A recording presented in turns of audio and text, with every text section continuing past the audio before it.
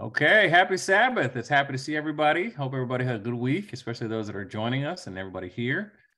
We are continuing our study on the Three Angels message. But before we get started, do we have any testimonies, any prayers? I have a testimony. Yes.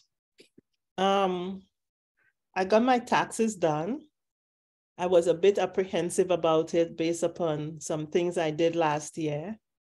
Nothing illegal. And I prayed to the Lord to do my taxes for me. I asked him to do my taxes for me. And I know I would have to pay, but I had a number in mind, especially after when I spoke to a friend and she said that they were going to impose penalties on me. And the number I had in my mind that I would have to pay when I was finished with my taxes, it wasn't even 1/10 of that. Oh, so wow. I praise the Lord for that. That he is my tax shelter. Praise the Lord. Amen. Amen. That's great. I guess I'll share something that happened to me yesterday. I was helping a friend. She was trying to gather some things out of her storage, and things had been kind of tossed in there more than set in there. And we were trying to get to some things, and then all of a sudden, a whole pile of things just fell over on top of me on my back. And it hurt quite a bit, but I just praise God. I wasn't really injured. And I'm very thankful. I'm very thankful. The older I get, the more those things become serious. Very true. But you're not old enough yet, apparently. So you're not yet. That's right, Marlon. Not yet. Yeah, I want to thank the Lord for traveling mercies. I was turning left on Northampton to head home after a short little jaunt to the beach, and you do your customary look left, right, look left, look right, look left again. And I did the look left initially, look right, then look left again. And there was a car that was a lot closer than I anticipated it being, but I praise the Lord that the accelerator worked and I was able to make that left turn and get my family safely. It really kind of got to me a little bit. But I just praise the Lord's name, and I'm thankful that His holy angels are watching over us and that we're here to come together and continue on our lives. That doesn't necessarily happen all the time. Sometimes people get into accidents, and so I'm thankful. Yeah. For that time. Okay. Marlon, would you like to do opening prayer for us? I'd love to, yeah. Okay, go ahead. Dear Father in heaven, we thank you that we could gather together today to celebrate the Sabbath and to delve into your word. We thank you for all the blessings that you have provided us with during the week. And we ask that you continue to bless us as we go into this Sabbath day so that we may properly share the messages that you have in your word for us and for the rest of the world. And when we may be a light to all those listening. Thank you for your love, and we praise your name. In your name we pray. Amen. Amen. Amen. Amen. Thank you. So we're going to start lesson 3, the everlasting gospel. And so we're going to continue through our book of Revelation. Can I have a volunteer who would like to read Revelation chapter 1, verses 1 through 3? I'll take that. Okay. And then who would like to read Revelation chapter 14, verse 6? I'll read that. All right. Revelation 1 through 3. The revelation of Jesus Christ, which God gave unto him to show unto his servants things which must shortly come to pass. And he sent and signified it by his angel unto his servant John, who bear record of the word of God and of the testimony of Jesus Christ, and of all the things he saw. Blessed is he that readeth, and they that hear the words of this prophecy, and keep those things which are written therein, for the time is at hand. Yeah. Amen. And Revelation chapter 14, verse 6. And I saw another angel fly in the midst of heaven, having the everlasting gospel to preach unto them that dwell on the earth, and to every nation and kindred and tongue and people. So the question is, how do these verses together tell us about not just the book of Revelation, but about the everlasting gospel as well?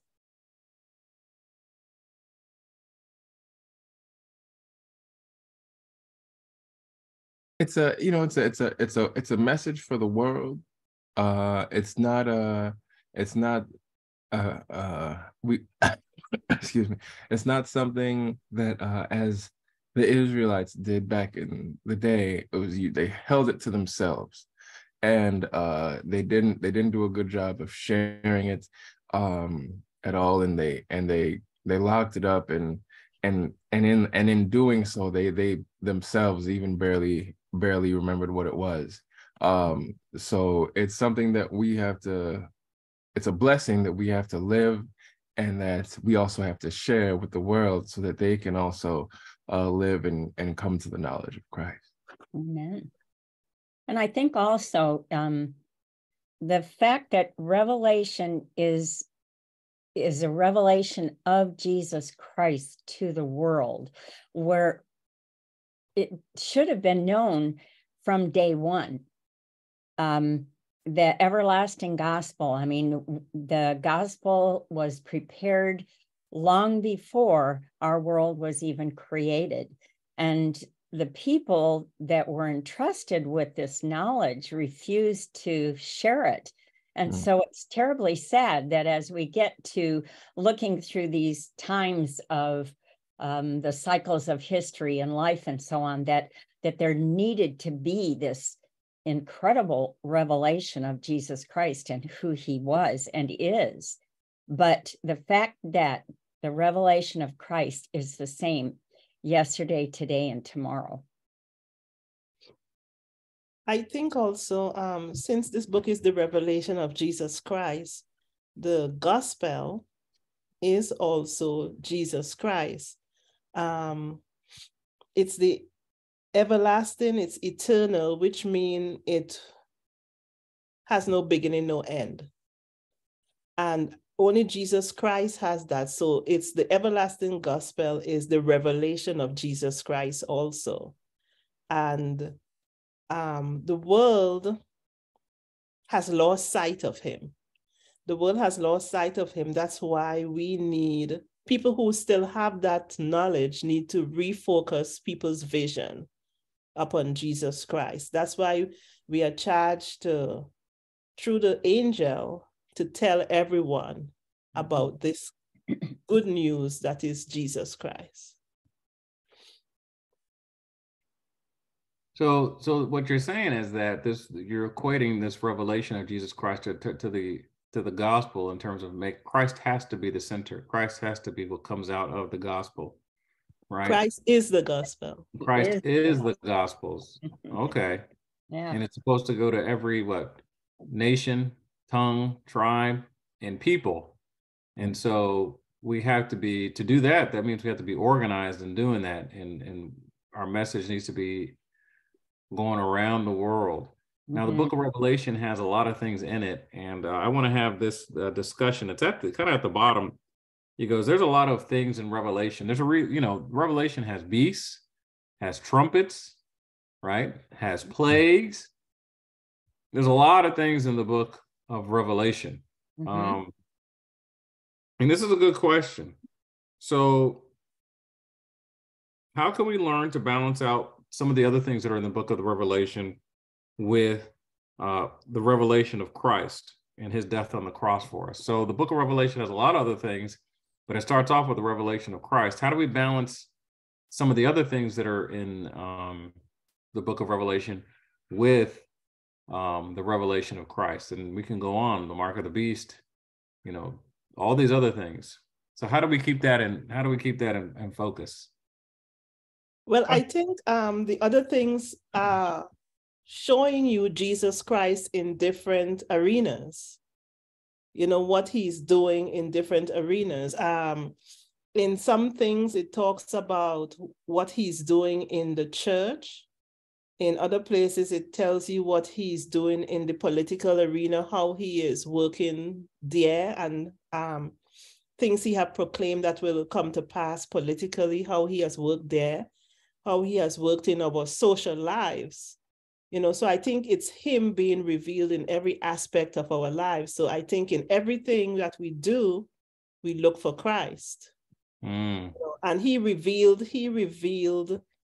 himself so that even when things look hopeless, like during the Dark Ages, we know that it didn't come upon him in surprise. He had said, this will happen, but I'm still here and I will still have people who are faithful to me, so that when we are faced with anything, we know that Christ has promised to his faithful people, I will never leave you nor forsake you. So I think in everything we look for Jesus Christ. Okay. Anyone else? Similar to what Ms. Nelson was saying, I feel like we should look at it through the lens of Jesus. So you see the beasts, and people are afraid of the beasts, but if you're reading the word of Jesus and you see that the beasts are just nations, then they're not scary because it's just a symbol.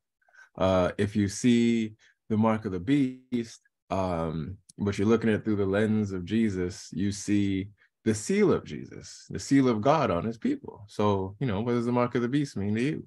And if you're aware of who Jesus is, then the things that are commonly fearful in the other passage, in the passages of Revelation or Daniel or in life, won't be as scary because you know that you have Jesus who is faithful, true, and stronger than anything that could come against you. So I have a question. So then why is it that if someone, and this is what I've seen sometimes it's easier to get people to come to a talk if it's going to be based on, okay, we're going to go into a deeper understanding of the plagues, or we're going to go into a deeper understanding of the beast, versus, okay, let's talk about what Christ has done for us on the cross. So what's going on there? We like the excitement and the sensationalism, because that's why horror movies sell. You hear about the beast, you hear about the plagues,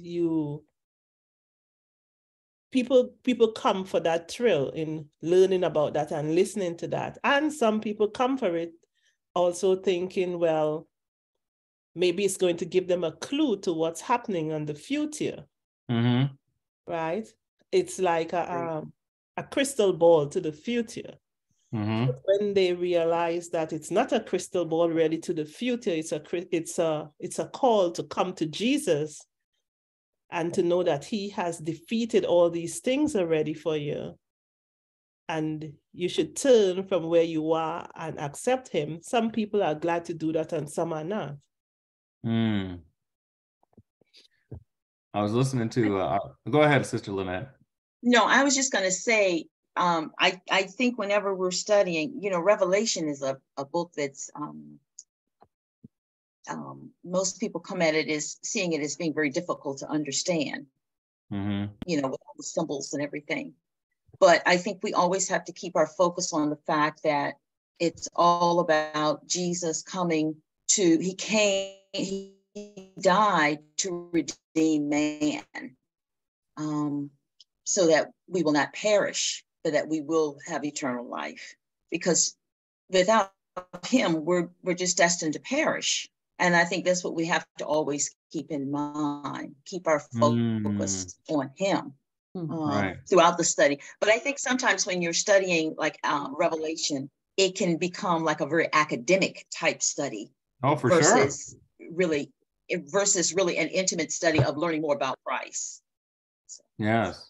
Yeah, because it says it's the revelation of Jesus Christ. That's how the book starts. That's how the book starts. Right. That's the title. Right. It's the revelation of Jesus Christ.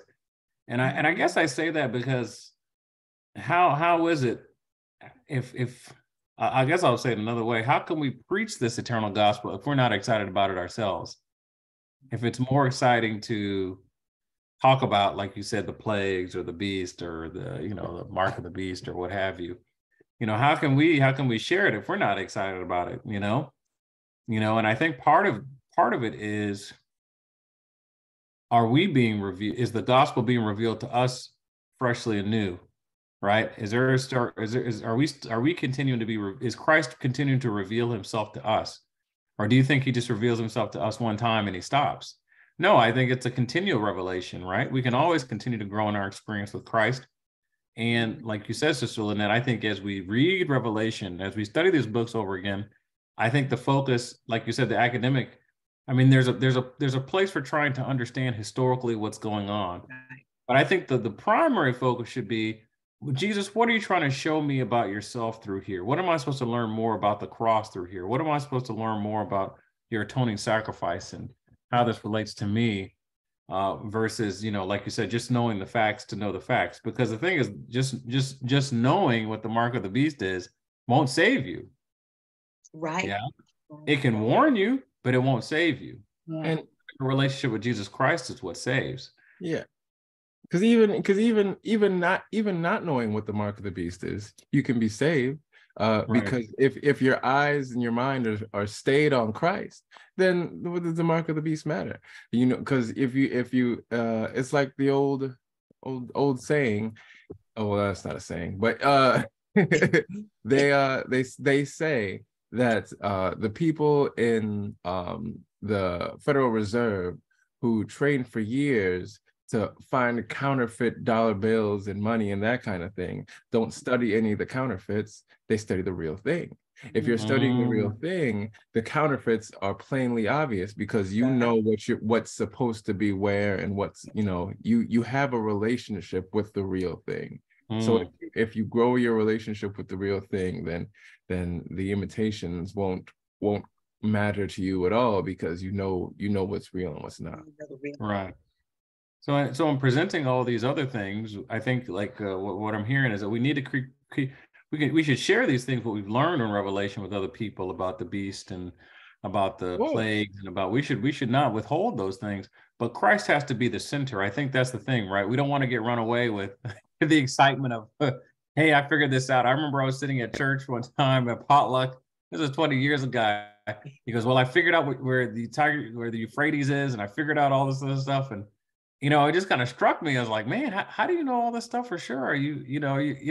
So I think there's a general fascination sometimes with the knowing of these things, which again, I'm not trying to say it's a bad thing to know these other things in Revelation, but the most exciting thing should be about what Christ has done for you, right? Yeah. And what Christ is revealing in the book of Revelation. And like you said, knowing Christ and knowing, okay, there's a mark of the beast, which we know is a counterfeit, but I've come to know the Lord in the Sabbath day and grown in Him.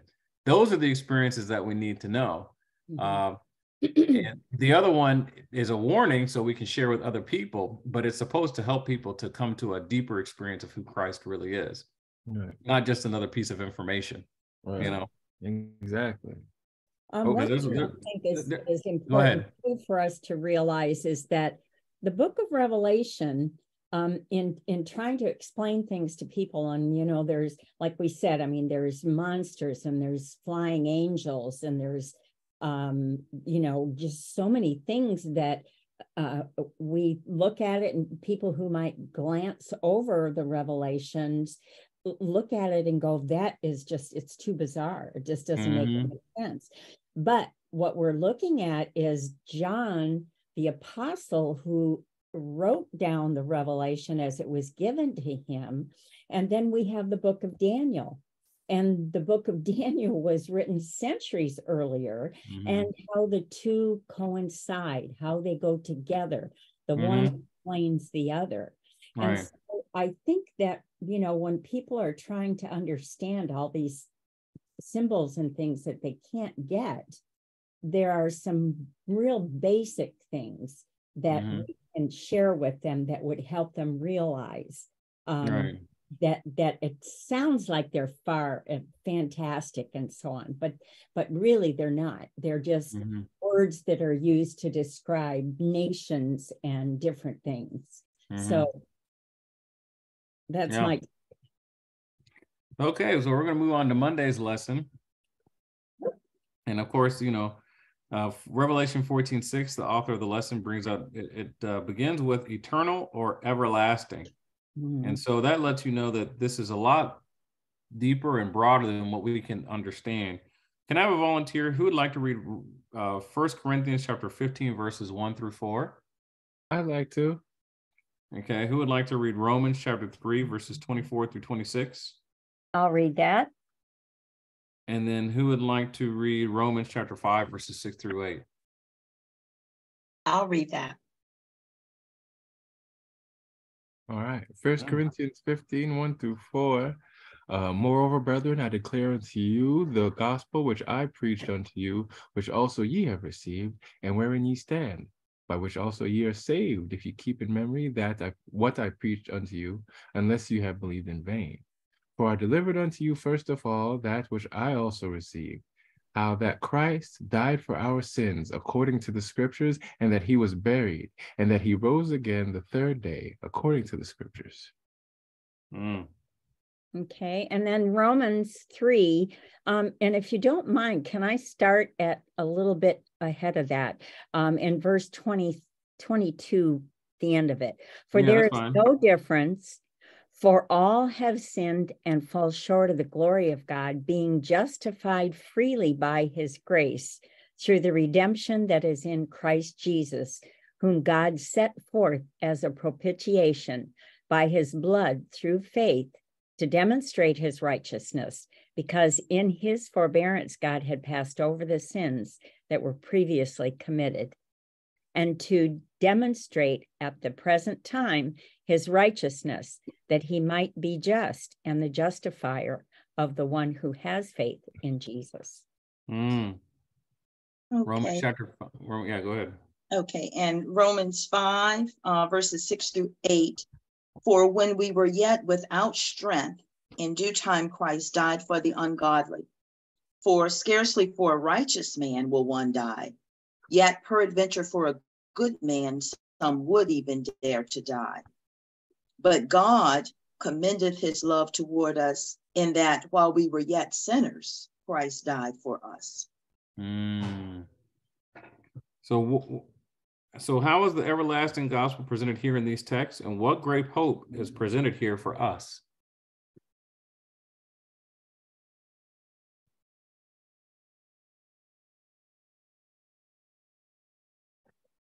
It is, all right, hold on just a second. Hold on just a second.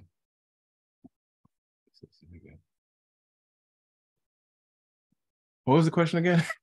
No, it's like there's two questions. How is the everlasting gospel presented in these texts, and what great hope is presented here for us? You have that hope, that the hope of the fact that this is a plan laid before the problem was made. Ooh, I like that. You can keep that if you want to. I just invented it. Okay. A plan laid before the problem was made.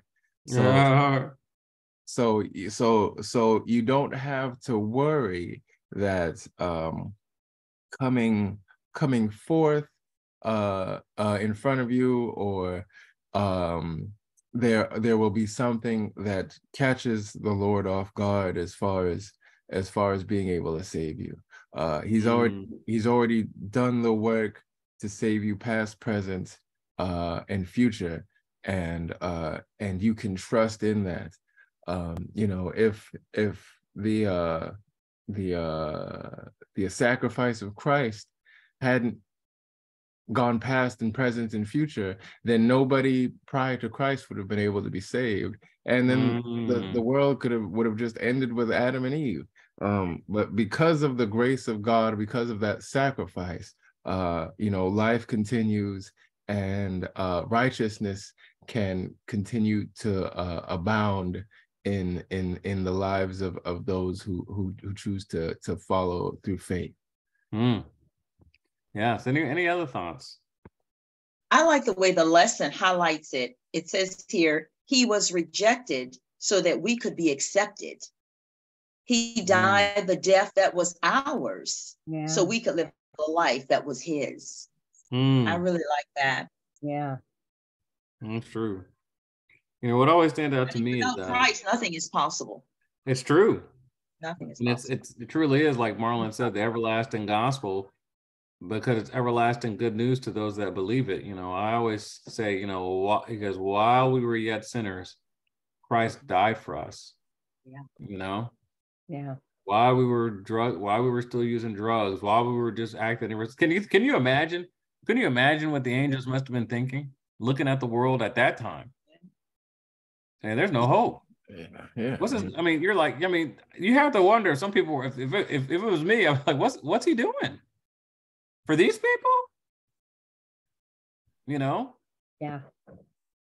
not to mention before, And not to mention Noah's day and then our yeah, day. yeah. For these people, you're gonna. Yeah. Yeah. And I think that's why the cross is still a mystery. It's a mystery in the sense of how can a being so perfect love those that are so imperfect. You know, and it's not like when Christ died, you had this revolution that happened, right? When Christ died, he died on the cross, kind of nondescript. There was 120 people that maybe believed in him, 12 disciples, you know, which who all ran away. Yeah. You know, and that was it. Yeah. And then all of a sudden, from that, he's resurrected, which is very important, huh? Then the Holy Spirit. Yeah, then the Holy Spirit comes and the world is changed. Yeah. Forever. But it's just, to me, it's amazing that hope that we can have, just even personally, that, you know, but if we have faith in Christ and we hold on to his word, we'll be saved. You know, that's amazing. That faith, and the thing is that is extended to those today. Anyone that, you know, that's hearing, or anybody that comes in contact, that hope is given today, and people's lives are being transformed every day. Sometimes we don't realize it. People's lives are being transformed every day by Jesus Christ. People every day are accepting Jesus Christ. Yeah, that's amazing. That's amazing. And that's part of the everlasting gospel. Okay. I like that last paragraph of Monday's lesson. I didn't know if you were going to move on to Tuesday. No, go ahead. Go ahead. Monday, and this plan had been put in place even before the beginning of time. And then when you look at these texts like 2 Timothy and Titus and Ephesians, and there's others, Romans 16, and I was really enjoying looking up some of those things. And to think that all of this, God knew beforehand. He knew everything, every single bit of it. He knew what Lucifer was going to do. He knew how all of it was going to go. And the Bible tells us that for the joy set before him, all of it was put into place before time even began on this earth. And I love knowing that the Lord knows each and every single one of us, and he knows all the hairs on our head. He knows everything about us, and he knew exactly what was going to take place. He knew the suffering he was going to have to endure, but he did it for love. And I just, to think of this plan of salvation since before time began, people need to hear that, and they need to realize that none of this takes the Lord by surprise. None of it, and all the badness that there is in this world, it's all foretold in God's word. He's written it down so that we can know it and we can understand it. And people who don't even have, years of studying and that, they can pick up the word, and with the prayer of God, help me to understand it, they can learn that God did this for them personally, as if they were the only one. Yeah. And it's not like, go ahead, Heather. I like how Mary Lou referenced God's love, because I think that is the propelling force behind the everlasting gospel, because God is love. And I think because of his love, You know, and love tends to be a pretty cheap word due to Hollywood. But his perfect love formulated this plan. Well, I wouldn't say formulated because I can't understand it, because I can't understand eternity and everlasting, being finite as I am. But this plan lived within God before anything was created. And he had this plan to save the people, to save anyone that he could, any creature of his that will make a wrong choice. And it's to save people who have gone astray. And I think we need to keep that in mind, because it's not a plan to make us happy and live forever. It's a plan to save people who have gone astray. And to partake of the plan, you have to come back from the path from which you've strayed. Because people think Jesus died on the cross so that I wouldn't have to die. You know, and that's all well and good. He died for us because he loves us, and that's all well and good. But that's not the end of it. This everlasting gospel, this message, is to bring sinners back from the path of destruction. So it's not just to make you happy. No. You know, you still need to come back from the path of destruction, because knowing the everlasting gospel, acknowledging the everlasting gospel, and still continuing on the path on which you're on will lead to everlasting death still. You know, we have to remind people that it's to save sinners. Yeah. Of which I am one. That's true. And unless I let the Lord give me a new heart, change the sinful me into someone who look more like Jesus Christ through working with me daily, then this everlasting gospel has done nothing for me. You know what's interesting, Heather, I know we've talked, so go ahead, Sister Lynette. Go ahead. No, I was just thinking, as Sister Heather was talking, I was thinking, I had heard a pastor say recently that Christ didn't come or die to change his word. He came to change my heart. Amen. And sin is really our problem. Sin is the problem. And so Jesus came so that our hearts would be changed. But he has not changed. He's the same yesterday, today, and forever. Amen. You know, it's interesting because up until this, Heather, it's something you said that made me think in terms of, the thing is with the everlasting gospel too, is that not only does God save us, but then not only does God save us, he makes us part of his plan to be part of that gospel and spreading the good news. I'm pretty sure the lesson will get into this later in later weeks, but it's amazing how that, like you said, you're going one direction. You realize the love of God, the love that God has for you. And then he, through his Holy Spirit, puts a love for you, love for other people in your heart and mind. And you want them to know about the good news of Jesus Christ, right? That has to happen. I still remember there's one of my favorite songs. It says, if you gladly chose surrender, so will I.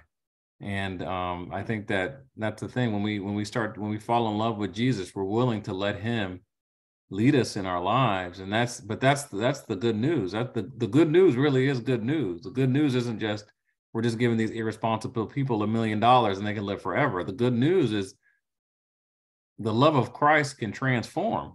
Not only can it save, it can save you from the penalty, but it can transform you, and that transformation will cause you to therefore continue to spread that message, like the baton, like the hall of faith, we call it. You see the baton, the cloud of witnesses that continue this message.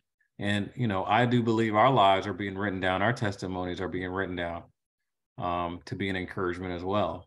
So it's a blessing. Okay. We're going to go on to Tuesday's lesson. It says a story of grace. So who would like to read Revelation chapter 13, verse 8? I'll take that. Okay, and then who would like to read 1 Peter chapter 1, verses 18 through 20? I'll take it. Okay. 13:8, Revelation, and all that dwell upon the earth shall worship him whose names are not written in the book of life of the Lamb, slain from the foundation of the world. Mm. And 1 Peter 1, 18 through 20. And again, I'm going to start at 17. If you call on the Father, who without partiality judges according to each one's work, conduct yourselves throughout the time of your stay here in fear, knowing that you were not redeemed with corruptible things like silver or gold from your aimless conduct received by tradition from your fathers, but with the precious blood of Christ, as of a lamb without blemish and without spot. He indeed was foreordained before the foundation of the world, but was manifest in these last times for you, who through him believe in God, who raised him from the dead and gave him glory, so that your faith and hope are in God. Wow, that's a blessing. Mm-hmm. Kind of touched upon this a little bit earlier, but we'll ask, what do these verses teach us about the plan of salvation? You guys touched upon this earlier as we were going through the lesson. I think one thing we have to see here in these last few verses about the plan of salvation is that based upon what Marlon read in Revelation 13, verse 8, there is another being out there who doesn't want us to be saved. He doesn't want us to take hold of the grace that the plan of salvation gives. So he is going to do everything in his power to keep you distracted from accepting it. Even though Christ, God, has formulated this plan before the foundations of the world, and he shed his blood, did everything he can to ransom us from sin, sin is still out there, and the author of sin is trying to get as many people to turn away, to be distracted from this gift as possible, so that even though God is offering us grace, he is going to tell us we don't need it, or he is going to distort the plan in such a way that we think we have it. You know, we're going to have these sweet, soft words where, some people say, all you have to do is to believe. And they say, I believe, and they think they're set. So he is trying to get us distracted from this great big sacrifice that Christ did for us. I like. Go ahead, Sister Lynette. I like how 1 Peter 1:18 highlights how we aren't redeemed by tradition or an empty manner of life. Yeah. I really like that because, we could think that we're saved or we're redeemed by, going to church and keeping all of these traditions and all of these other things, but it's Christ. It's all about Christ. I just like how that's highlighted, because sometimes you can have traditions. I think it highlights here about the tradition from your fathers. That's what things that are just passed on and passed on. You can get caught up in tradition and think that means something. I've always been this, or I've always done that. Yeah, but it's all about Christ. It's all about. And one thing in 1 Peter 1, chapter 18, I think we all need to be aware. It says, knowing that, my version says, knowing that you will ransom. Yes. So I think we have to remember that we are hostages. We are hostages of sin. And this everlasting gospel is trying to free us. I like that word. And some of us develop Stockholm syndrome Yeah, that's true. cling That's to true. our and so we have to be very careful and make sure that, you know, we are ransomed. You don't sit there. You have to be ransomed from sin. We should explain Stockholm syndrome so people who are watching can understand, Heather. Yes. Stockholm syndrome is where sometimes people who have been kidnapped or held hostage against their will, they develop an affinity for their, what do you call them? Captors. The captors. Yeah. Yeah. You develop an affinity for your captor and start siding with them. Yeah. I think Marilyn, what's her name? Marilyn Manson was one of those who developed Stockholm syndrome with her captors and went out robbing and killing with them. Oh, Patty Duke. Patty Duke, yeah. It was Patty Duke. It was Patty Duke. Yeah, she started robbing. Not Patty Duke, Patty Hearst. Patty Hearst. Okay. Patty Duke is a singer. Aren't we Yeah. funny? Marilyn We are Manson. so funny. Yeah, this is so being funny. recorded. Yeah, we need to be Yeah. accurate. Well, you know, but that's an important point, Heather, because okay, if you're in a hostage situation and you're ransomed, and they say, okay, you're free to go, are you just going to mingle? Or do you know? And that's what we do sometimes. Are we just going to mingle? Just take our time? No, you're going to get up and you're going to run. Well, this captor is very subtle. He's telling people it's better here than there.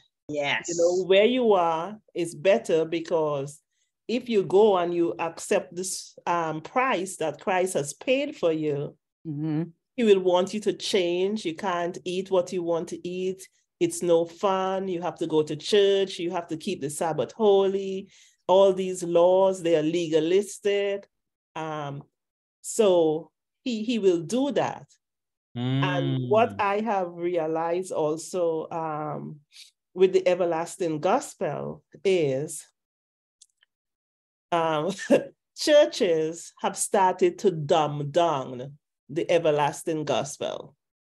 You know, we don't, recently at church, we had someone tell a story and draw an illustration between 3 dictionaries where the word sin has been removed from the Oxford English Dictionary, right? And sin, you know, we were all amazed. Oh, wow, what is this world coming to? But it's that way because of us, we church people. We don't use the word sin anymore. We are afraid to tell people you're wrong. What you're doing isn't right. That's not the way to do things, because I heard someone said, oh, don't tell them they're wrong. That is so hard. That is so harsh. You could tell them there's a different way to do this. Or maybe you should try it this way. You know, we have this gentle parenting going on now. Now we have this gentle worshiping. And it has dumbed down the everlasting gospel to a point where we don't talk about sin anymore. We don't talk about sin and you're going to hell, you're going to burn. So we don't mention those things because it's too harsh. Everything has to be politically correct and nice and sweet and soft. But the problem with that is the everlasting gospel that we are talking about, love and being kind and changing, is the same thing the world is teaching us now. That's right. Be kind, be gentle, be accepting of everybody, because Jesus is. I just saw that on TV recently. Be accepting of everybody. But it's a counterfeit. Right. It's a counterfeit. So we have dumbed down the everlasting gospel so much that the message the world is giving right now, it's very similar. Right. It's a counterfeit. So it's easier for people to want to embrace the world than to stay in church, because our messages are similar. And that's what we have to remind people of. Like we read in 1 Peter 18, we are captives. We are captives. You are a prisoner of a liar, the father of lies, and he is going to be destroyed. He is going to burn. He is going to be nevermore. And everyone who is with him is going to burn. They're going to die. And he isn't trying to make anything good for you. His whole aim is to destroy everything that Jesus created. But God, in his love, his infinite love for us, for all mankind, not willing that anybody should die, should perish, should burn, stepped down from eternity to earth, became one of us, steeped into this world, steeped in sin, and died. You know, it's not just the cross, it's what happened that led to the cross and what will happen after the cross. But you know, Heather, go ahead, I'm done. No, I would say that, you know, one, it's a counterfeit. I'll make a point because one, it's a counterfeit because it's saying, well, I can be transformed without actually having without knowing the transformer. Okay, that's one counterfeit. The other one is I do think that people sense that something is wrong. Okay, I do think that in their lives they sense that something is wrong and that something is missing and that I need something. But like the children of Israel, they forget that here's the thing, it is a plan of salvation. So the thing is, you have to accept God's plan and learn to trust in him. I think some people feel like it's just God just wants to change our circumstance. He wants to change our character to the point to where no matter where we are in any circumstance, it doesn't matter. We can learn to overcome circumstances, but you know, that's a different topic. But I do think that when we talk about being redeemed by the precious blood of Jesus Christ, you know, this is a serious situation. Think about it. The creator of the universe came and died for you. So how much danger must you be in if he's going to do that? Right. Well, and think about too the fact that if you don't realize that you're a sinner, if you're not told that the reason Christ died is because of your sin, but you can be a participant in a church, and as long as you show up on your given day of worship and you're there, you don't have to change anything. You don't have to do anything other than what you're normally doing. You know, you're told you don't tell lies and you don't steal and you don't commit adultery and all those things, but there are so many other ways that people are sinning against God, but they're not taught about those things. And so I think the reason we have got to be on top of sharing the everlasting gospel is to let people understand why Christ had to die for their sins. Why? I mean, if it was so simple that all you have to do is go to church and just, you know, keep the 10 commandments like it says, and you don't do anything that you can check off your list and everything is fine. The truth of the matter is it's far more serious than that. You know, it really is. And I think people are truly being lulled into thinking that the gospel is really, it's nothing. It's just, you know, it's just go to church. That's all God wants. Just show up and go to church and give your money, and that's it. Well, and I think that's something that we have to realize that's a personal thing that we're going to have to deal with and answer to, because we can, you know, like James says, if you know what is good and you don't do it, then that is sin. That is the sin of the church. We know what is good, but we're not doing it. So where do we stand? Where somebody that may be outside, they know what they're doing is wrong, versus we know what's right, but we're not doing it. And it could be deception on both ways. Yes, Brother Marlon. I was gonna say, I think that's one of the bigger problems too, because, you know, even though the devil enjoys it when he gets people to believe a lie, he's even more excited when he gets the people to hate the truth. So you have to, so, you know, there's it's easy for him to get him to do that by the way he's able to maneuver himself throughout the people in the church, and then say, hey, look at this guy, you're better than him, you know, you've done more good things here and there, you know, what you're doing is fine, because look at this guy, he was in this position in the church, you know, Martin Luther was an anti-Semite, you're better than Martin Luther. So there's so much, but and then that's the thing, there's so much wrong with people that we, if we fall into this trap of looking at each other, looking at the people, any other person, then we can find salvation in ourselves by how much better we are than them. Yes. But then the thing is, we're not supposed to be looking at each other. We're Nope. supposed to be looking at Jesus. Amen. He I'm trying not to go into a secret sermon I've been writing. So we have to make sure that we're getting our fire. Okay. From the Holy Spirit. I'm going to a little bit. So there's hot and there's cold and there's lukewarm, and for you to stay hot, you have to continually have that energy source. Otherwise, you're just going to cool off. And you have to and you can't get that energy source from the things around you, because those things around you, you're all going to be the same temperature. You're going to be lukewarm. So you have to keep your eyes on the Jesus that saved you, because his fire is the only one that can keep you hot. And if everybody's keeping their eyes on him, they'll stay hot.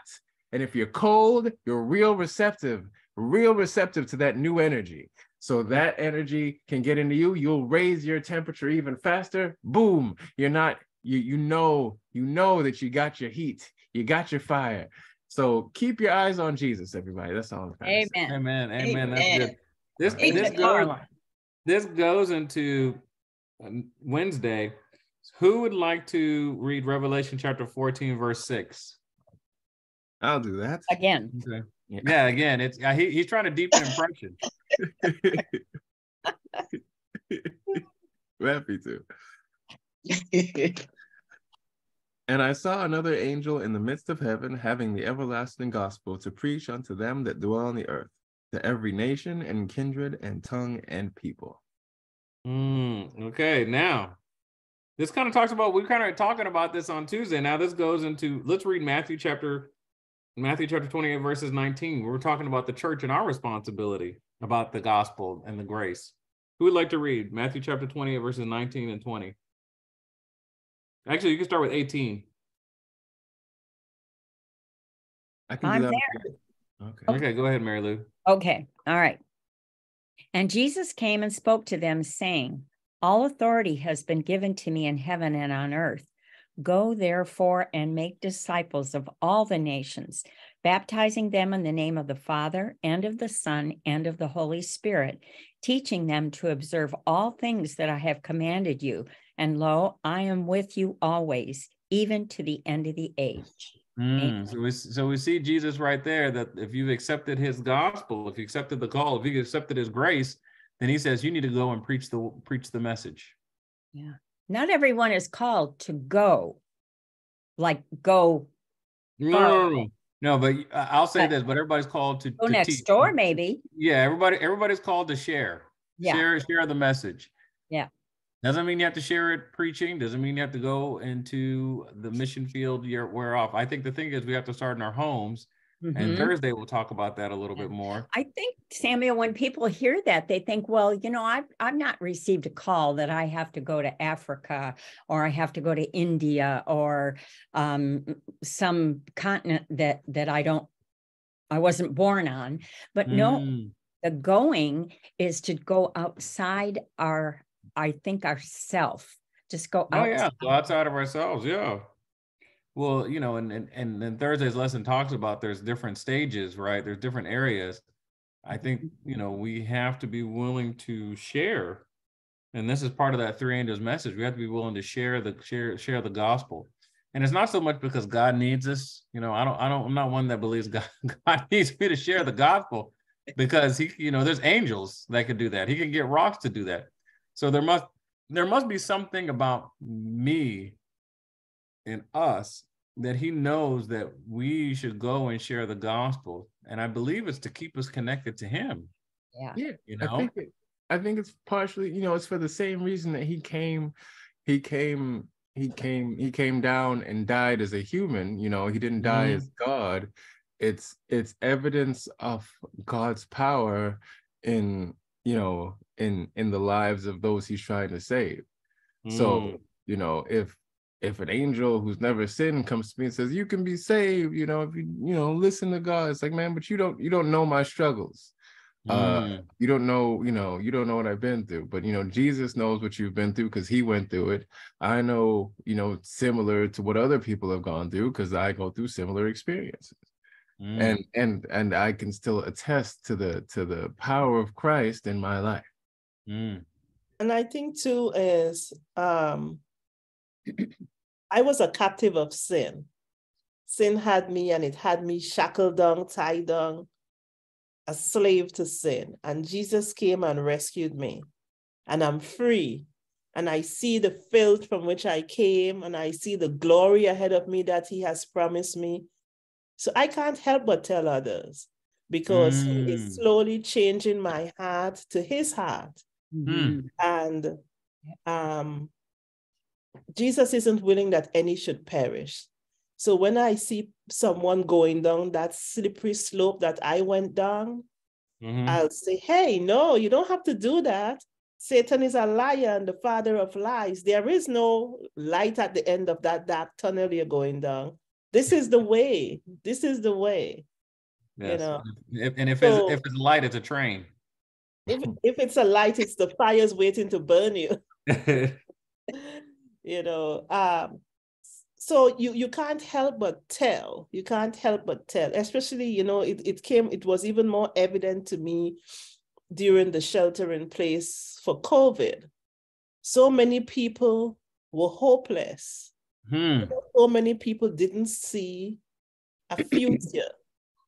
But I could tell them, because of my relationship with Christ, no matter what the government said or COVID said, I know who held the future. I had no fear. I didn't need toilet paper. God had everything for me. So I had no fear, and I could tell them why I wasn't worrying and going into deep depression. God has a hold of the future, and he has promises. So I do not fear anything that comes ahead of me. Amen. Amen. And you can't help but tell people about that when you've been ransomed. So that's why we share, we go forth, and we tell others, and we give them. And the thing about it is, the good news isn't like a treasure box. It only has so much that you could take out from it, and then there is no more. It's a fountain that's a good ever point. flowing. So no matter how much I take to give to someone, there is still more to give to people. So I'm not afraid to share and tell them about Jesus, because it's going to take away from my blessing. In telling them about Jesus gives me even more blessings. Not that I'm doing it for the blessing, but it is a blessing. Okay, so we're almost coming to the end of our time. So who would like to read Acts chapter 1, verses 1 through 8? Acts chapter 1, 8, and who would like to read Matthew chapter 24, 14? This kind of rolls into Wednesday's lesson. And it talks about us as Seventh-day Adventists being a mission movement. Makes sense. Who would like to read Acts chapter 1, verse 8? All right. I'll do that. Okay. I'm gonna start Matthew chapter 24, verse 14. I'll take that. All right. Okay, Lynn, you want to take it? Go ahead. Acts 1. Okay. Yeah, I'll do Matthew. All right.